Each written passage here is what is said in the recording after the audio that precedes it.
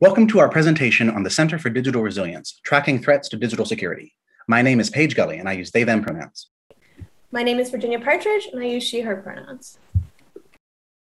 For this project, we partnered with the Center for Digital Resilience, also known as the CDR, an international community organization which provides cybersecurity assistance to non-government organizations and activists. The assistance they provide helps to secure the work of those fighting to support human rights all around the world. The CDR's goal for the summer was to develop a data pipeline which would take help desk tickets, that is, raw text logs of conversations pertaining to cybersecurity incidents, and output documents that could be uploaded to MISP, a global threat sharing network.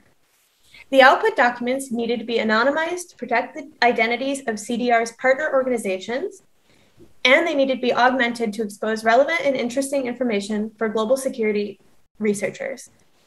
As a stretch goal, CDR was also interested in developing interactive visualizations to aid in research. Here is an example of a malware event in the MISP federated dataset and its associated metadata and taxonomy labels. This is the format we were targeting for this project.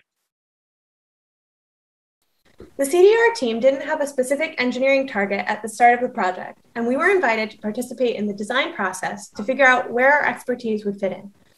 We developed this proposal, which split our data science work into two tasks, de-identification and tagging. We also helped identify several open source packages to use for data visualization and storage.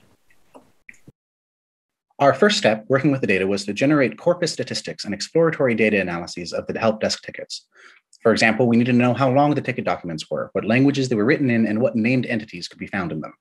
Spacey, Pandas, and the Hugging Face libraries were our primary tools to achieve this goal.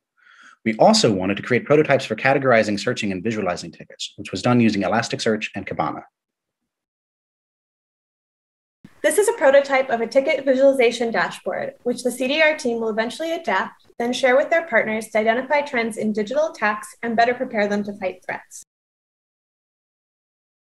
We needed to augment the CDR data to train and evaluate our de-identification and classification models. So we created several label studio tasks to assist in tagging the help desk tickets. We set up annotation tasks for noting which portions of the ticket should be redacted and for marking what kinds of security incidents or threats were described in each ticket. Domain experts from the CDR team assisted in the annotation.